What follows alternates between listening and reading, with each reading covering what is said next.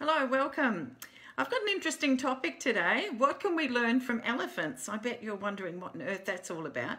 Hi, I'm Diane Simbora from Thrive After Family Violence, and for the past 10 years I've been working with survivors of violence to take them from just surviving to actually go on and thrive. Okay, about elephants. Elephants are incredibly powerful creatures. They're used in some countries for work which would normally need heavy machinery, so they're utilised quite widely in some countries.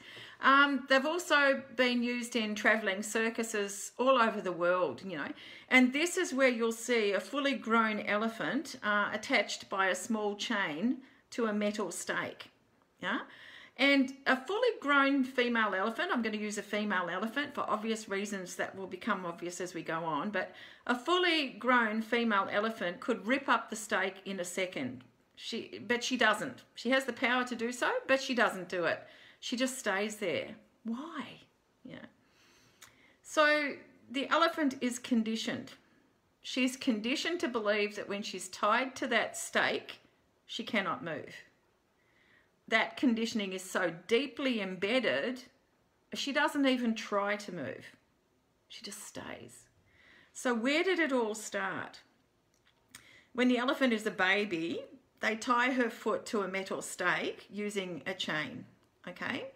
She pulls on the chain and finds that the stake won't move. So she's yanking on it. She keeps on struggling, but she's too small and she's not yet powerful enough to budge the stake, okay? The only time she's free is when her keeper chooses to set her free, okay? She associates the chain around her ankle to a lack of freedom, and she recognizes that her keeper is the controller of her freedom. So after days, weeks, and months of conditioning, being tied to the stake, even though the elephant has grown over time and now she has the physical strength in order to be able to pull up the stake easily, the mind of the elephant has been conditioned to believe that she is not free to move as long as the chain is attached to her ankle. She's also conditioned at this point to believe that she's not free unless her keeper gives her freedom. Therefore, her life is not her own. That belief is reinforced again and again and again on a daily basis, okay? So is the elephant happy? Would you be happy if you were confined to a really small space and tied to a stake, She's unable to move unless the keeper comes and releases her. So it's not a happy situation. The keeper always escorts the elephant wherever she goes. The keeper's in control of what the elephant is permitted to do. It's total control over her. Does this all sound familiar? I think it does. Serial abusers do exactly the same thing. He tells you that you are not free to visit friends and family. He tells the kids that they have to come straight home from school, that they're not free to go and visit their friends or play in the playground for a while. Your friends and family get the message that it's also not okay to come and visit you at home. It's an uncomfortable place, and so they just stop coming if they tried it in the early stages. He checks your phone, your computer, your social media accounts to make sure you're not in contact with anyone. Any violation of the rules that he sets, it results in some sort of punishment. And that's his deterrent to any thoughts of breaking his rules in the future. Got it? Hope this is making sense. He controls the finances, how much you have available to spend on the weekly groceries, but he doesn't seem to have the same limitations as he imposes upon you and the kids. So, yeah, he's much more liberal with himself and his ability to spend money.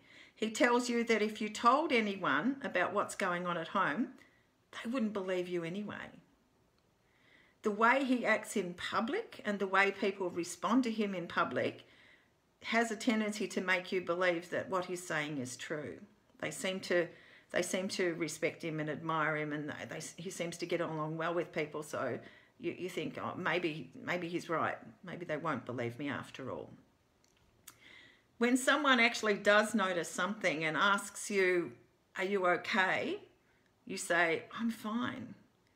You're conditioned to believe that if you actually say anything, if you told anyone what was really happening, they wouldn't believe you anyway. So why bother to try?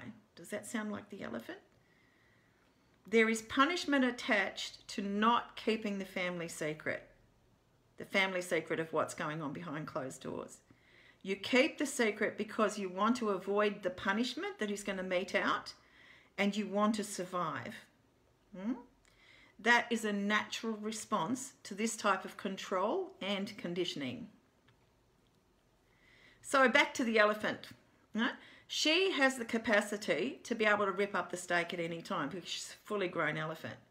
But what is really needed, is the realization that she is the victim of weeks, months, and years of conditioning. So once she understands that she's not really a prisoner, but it's all a result of the weeks, months, and years of conditioning that is embedded in her brain.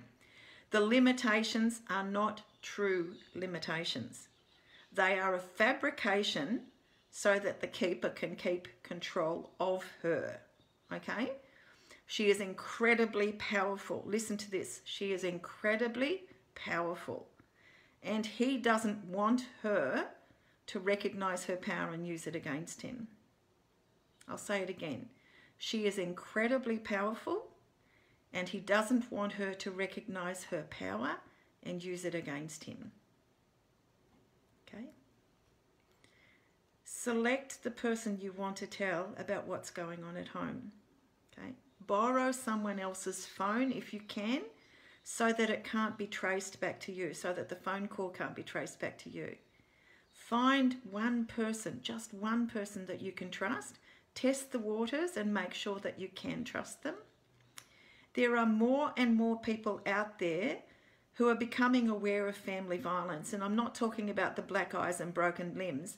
I'm talking about coercive controllers and psychological abusers. People are more aware of the unseen and invisible forces of family violence and abuse, okay? This is a unique time that presents unique challenges. COVID and the lockdowns have created conditions whereby normal opportunities to escape from a violent or an abusive relationship are somewhat limited. Take just one step, then rest. I mean it, just rest. Take one small step and rest, and then slowly build your confidence ready for the next step, okay? By taking one tiny step at a time, at every opportunity, it will bring you closer to freedom, okay? I'm hoping that the women who need to hear this, and the women and children who need to hear this, can hear this today. Stay safe, and remember, you are not alone. There are other women who are going through the same thing, and other women like me who have been through what you're going through. Stay safe and know that you are not alone. Take care. I hope you do well. And please remember, take one tiny step at a time. It will get you to where you need to go. Thank you. See you later.